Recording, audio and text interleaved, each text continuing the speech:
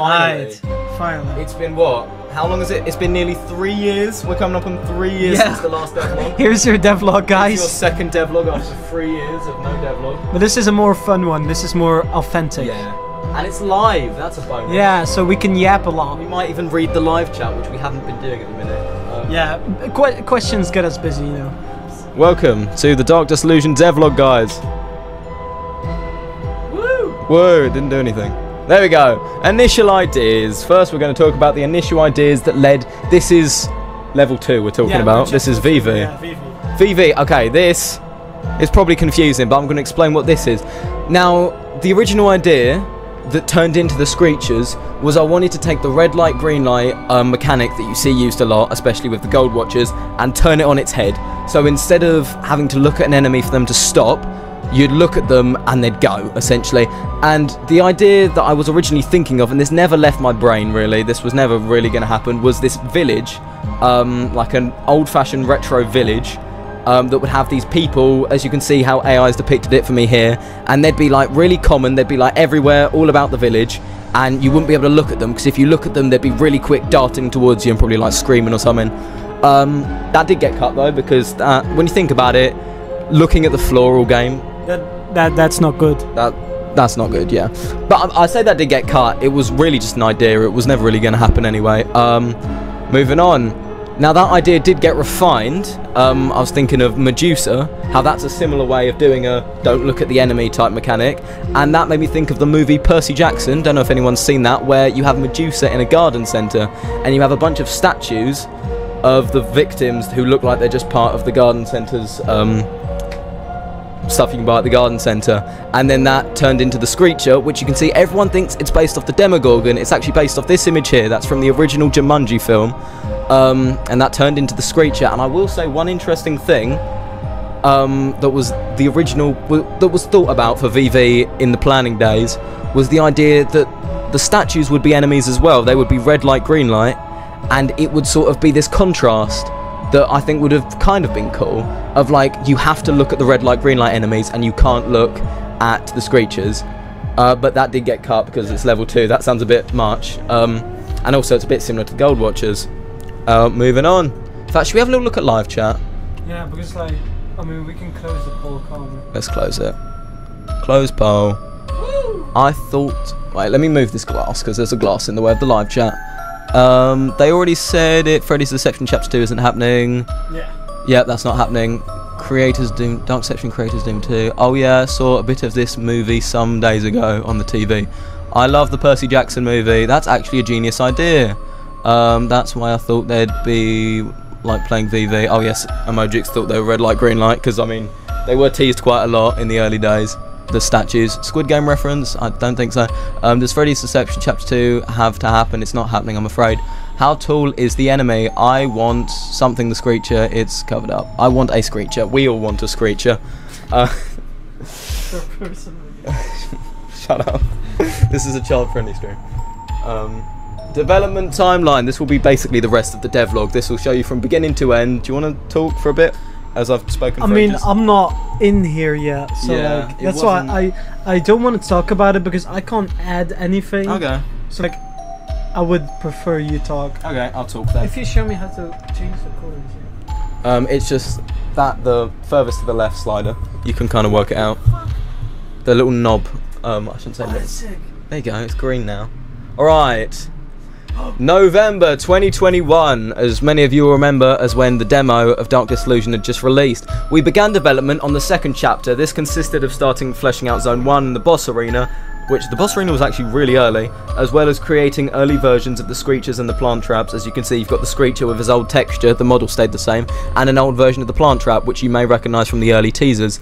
At this time, the team consisted of Thingamajig as the director, environment and character artist, animator, musician and secondary programmer, and Ballisti as the lead programmer. So not Lysander. No. We had someone else. No. And you can see all the images here is like very early, the first month of development of what Zone 1 looked like, and it's still recognisable today to a degree. Now this is where it gets interesting, because you might not recognise what you see on screen. December 2021.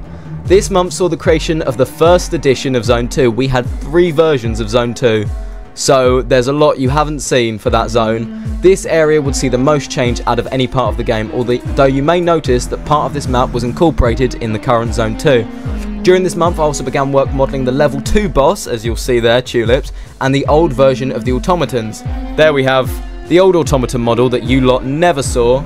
It was made back when level 3 was supposed to release with chapter 2, and it's awful. Yeah. And then we have, I'll talk a bit more about the early Zone 2. This original Zone 2, as you can see from these early images, was a massive greenhouse basically. But it did get cut eventually because it was too repetitive. It was too similar to, like, I'd compare it to like the repetitiveness of Stranger Sewers.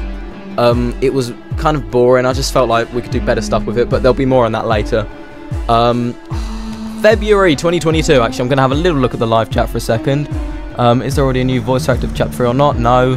Green, old prototype, dang, this is cool, blah blah blah. Why isn't Freddy's Deception chapter 2 happening? We kind of talked about this. I mean, sure, we'll discuss it now, and that's like, we've already said this, it's just like we don't feel motivated to work on it, even though, like, you know, if we did it, it would pretty much be for the cloud. It wouldn't be because we like to do it, and we just don't have, so, like, because it's just Five Nights at Freddy's with Dark Deception, with Dark Disillusion. It's our game, it's our IDs, you know. Well, more of your IDs, but like clenched together now. Yeah, we'll see. But like, yeah, and it just feels better to work on because it's your creation in a way, and that's why we prefer working on Dark Disillusion. And we know how much people love Dark Disillusion, so we want to bring that out first, and we don't want to work on both, because then everything is gonna take ages and you guys are not gonna be like, you know, you're gonna be mad because nothing's coming out. So that's why we're not doing it. What you're saying about the ideas, like who comes up with what, I would say I come up with like the base, yeah, and then both of us flesh it out. Yeah. So in terms of ideas, we all come up with stuff, but I sort of like, I just decide the basics of what will happen in the level. I mean, no, I would say, yeah, the base as well, but I've also, with level 3, I think I've also given some ideas, actually implemented, so it's not all of it is thought up by me. A lot of it is Lysander here as well. Oh, we got some paragraphs in the live chat. Zachary K says, as Little Shop of Horrors fan, I appreciate the parallels and references from the Play movie and VV. That's why VV is my favourite so far. Yeah, that is true. Little Shop of Horrors is the obvious inspiration for the boss. I didn't actually talk about that. We've got more about that. Wait, if you guys don't want to work on Freddy's Deception, is it allowed for someone else to work on the game so you can work on Dark Disillusion? Just, yeah, you can make, just don't use the name Freddy's Deception, and don't market it as like Freddy's Deception 2, because you can make a Five Nights at Freddy's Dark Deception game. Yeah, but that's not our thing. That's although I think they might be partially talking about the idea of us giving it to someone else to We're continue. not giving it to someone else. We don't trust other people. Yeah, I doubt that would happen, but yeah. Okay, we'll move on with the Q&A now, I suppose. Have I read this one yet? No, I haven't. February 2022. This month saw the creation of environments still seen in the game today, such as the inside of the garden centre and previously teased sections of Chapter 3. Like I said, this was the first bit made of Chapter 3, which you will see more of later. Back when it was supposed to release with Chapter 2. The Screecher texture also got an overhaul. However, the most prominent event during this month was Ballisti leaving the development team. This meant Dark Disillusion was now a solo project and would remain the case for just short of a year. Whoa! Woo! And that led the way for Lysander to join later. June 2022. During this month, at this point, it was just a solo project. I gave the game its first major visual overhaul, mostly because Lysander taught me that having a bunch of lights is bad for optimization. Because that was back when we were working on Freddy's Deception together, with more optimized and realistic lighting throughout the level, although this still can't compare to the lighting and optimization improvements which would come to the project later. This month also saw a very early version of the Tulips boss fight come to life, as well as the first rendition of the Husklands. So as you can see there, we had this old version of the boss, which more or less was the same mesh, same music, same animations, but the programming, well, it was my programming, so it wasn't the best. Just think demo of Dark Disillusion. But yeah, so I mean the boss has been around since June 2022. It's quite old. and you can see the first rendition of the Husklands. That was actually originally made. You can kind of see the similar shape from where you spawn.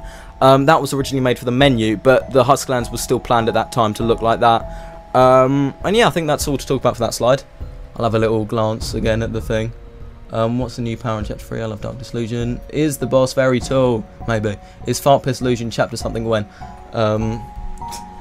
October 2022. This month, like I was talking about earlier, I decided to completely scrap and redesign Zone 2 to be much closer to what it is today.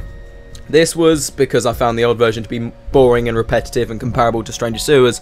Already talked about that. Now this was the second version. This wasn't the final version, even though what you see probably looks very familiar, because the second version was a dome, like the final version in the front half, but the dome spread across all where like the laboratories are now and to the back section. It was a gigantic dome. Even though the front part is the same as it was back then, it was inspired by the Eden Project, because I saw a poster of the Eden Project at my old school, and that was what I thought. I could do something like that for Zone 2 instead of what there is now, which is boring. Yeah, I say there, this new was inspired by the Eden Project and consisted of a jungle-like environment in a large glass dome. However, it still wouldn't end up being the final version. Oh, do you want to talk now, Lysander? Yes, okay.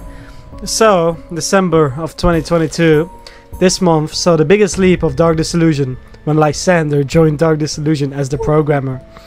He began by overhauling the game's code and lighting completely and bringing it to the standards you see today. This month also saw the creation of the Wanderers and the start of the new ballroom, as well as the... Do you want me to talk for a bit? No. I mean... Do you want to add on... whatever. As well as the month's main edition, the Husklands, which was the first environment Thingamajig and Lysander created together from the ground up. Yes. What do you want to say on that? Ooh, I don't know. Well, I'll talk about more about the Wanderers in the next slide. But I mean, in terms of the Husklands really came from an idea of wanting to have a more interesting introduction to Dark Disillusion. And I thought about expanding... having a journey to the ballroom instead of just immediately being there, and I thought about expanding like the idea of like an area outside of Malak's domain, because that would make more sense for the ballroom, and that's where the idea from the Husklands grew. And it was very much a joint effort creating the Husklands, because I sort of came up with the base ideas, and I had like, it was largely like these temples and like the fire like you see. But then you'll also recognise all like the city sections. That was all Lysander's idea, and I admit at first I was a bit sceptical about it, but it looks way better now than it would have otherwise. So that was very much a joint effort to make that. And if I can kind of explain why I came up with that idea. It's mostly inspired by, I don't know if you guys ever played the game, it's Metal Hellsinger, and it has this like, when I first saw like the red skies and stuff, and I really thought of that game because like it kind of looks like hell, but it isn't really.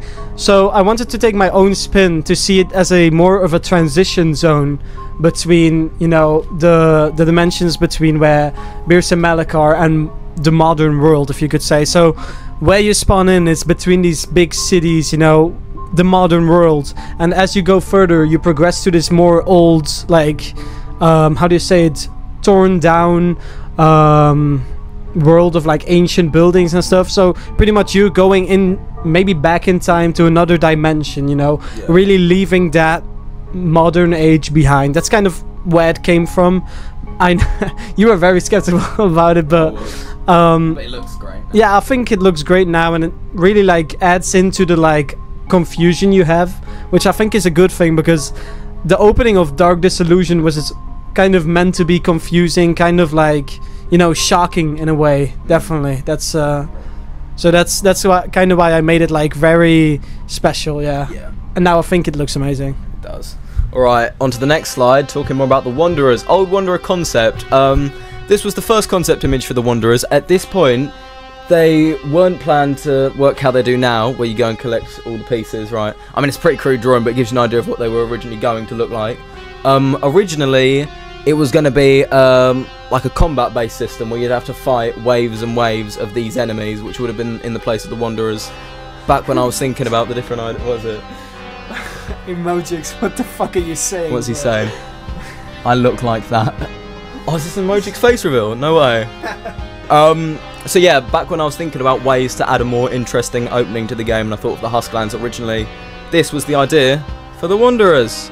I'll have a little look at the live chat now. How many soundtracks are there in chapter? A lot. I look like that? Yes, amazing. So I guess the Husklands is like a place lost in time. I mean, I wouldn't take the time traveling like so literally. It's more, how to say it, just like the idea of just leaving behind modern time. That's pretty much it. It's not really going back in time. That's not really it's more like trying to get that feeling in, but less literal as you're actually time traveling. Where you are, I would say, in a dimension of, you know, Beer Somatic, there is not really that much of a concept of time, I would say. Yeah. It's a different, it's just like you're isolated from the modern world. Maybe I kind of misspoke with the time thing. That's too technical. It's more of the idea. You're not time traveling, but yeah, it just gives that idea. Do you want to read this or should I? I mean, I can read it. Maybe try to practice my English. Okay, so February of 2023. This month saw a remodel of the follower to what is seen in game today. As well as this, new ballroom was mostly complete in this month, and work continued in creating the second edition of Vengeful Vegetation Zone 2. You want to? I mean, this is pretty straightforward, I would say. Yeah. It's mostly just progress, you know, into the things. Now, I would say you see the things lining up, you know. Yeah. That's it. And I mean, if you look at that dome in the photos, you'll probably notice it's a lot bigger than what you've seen in the current version. Shall I take this one? Yeah, take this one. June 2023. This month we focused on enhancing Cultist Carnage and replacing most of the map with new meshes, as well as introducing new AI and entire new sections of gameplay. Zone 2 also continued to grow at this time, and you'll notice a whole new section of the dome that you haven't seen before, because this was like the part that got cropped off when we made it smaller. Also, in terms of Cultist Carnage, I sort of just went back and just replaced a lot of the meshes, like keeping them lined up. I know Lysander also did a lot of work on improving it. Yeah, just lighting-wise, optimization-wise, that was pretty painful, I would say. But it's really smooth now. I think it's still like the best running level you can play. Yeah. And also I'd add, in terms of when we added new gameplay sections, which I would add as like the escape area, like the whole new area of the map, that obviously came from, if you lot remember the demo, you'll remember the old spiral staircase that you escaped up. It was really annoying to walk up. And I just thought we could do something better, you know, we could extend it, have a proper escape sequence, and then we had a much bigger spiral staircase. And that snake's got an interesting story. Shall I say the snake story? Yeah. Okay, well, at one point, a very long time ago, we're talking like nearly back when the demo was released, I was working with another guy to look at creating an online version of Dark Disillusion, similar to Monsters and Mortals, and that snake was going to be the boss in Cultist Carnage. However, I did eventually sort of give up on that because of like mostly creative differences with like the way that the game was going, and it never really got that far through anyway. I think that's all for this slide. July 2023, I think, is your turn. Yeah, hell yeah. Okay, so July of 2023 saw the creation of the third and fourth phase of the boss fight, along with their respective models. As well as this was also when the father received his remodel. I mean, that's... yeah. It's pretty straightforward. I mean, do you want to say anything about the boss design? I mean, genuinely how the second boss head came up. Well, actually, one interesting fact. Originally, the boss was always planned to have two heads. Mostly coming from the pun of tulips to two lips and having two pairs of lips. And you may notice the current boss doesn't have two pairs of lips. Originally, both of the heads were the same as the first head. So it would have looked just like a mirrored version of what you see down there if you cut off the fancy second head to appear. And then I think the two lips pun works a bit better when they've both got lips, but you still get it. Also, credit to Artazap in the chat, he came up with the two lips pun.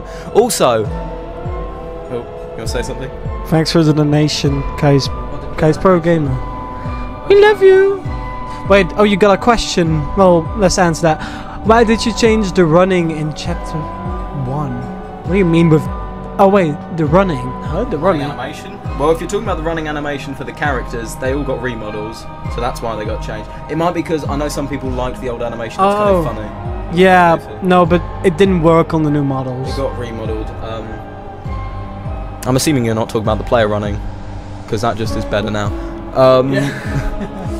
Also, that image, the new plant, the second plant head, that I came up with that design by Google searching scary plant and finding that image that you see there, and that's what inspired it. So it's just me Google searching scary plant.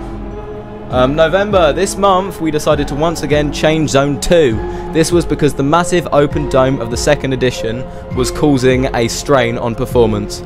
We instead opted to crop the dome to just the front half and replace the back half with a new laboratory section, as well as repurposing some of the first rendition of Zone 2.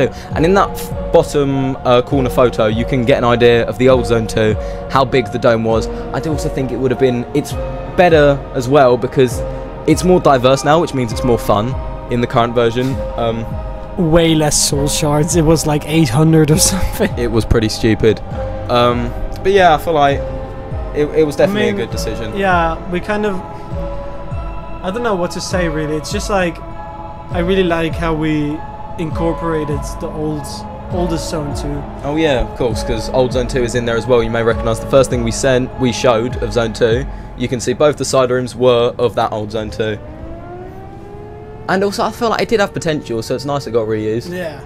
The end. Oh, that's it. That's it. That's the devlog, guys. So I guess back to Q&A, or do we? Or not back to Q&A. Do you guys just want yet. to see something? Shall I put a poll in chat?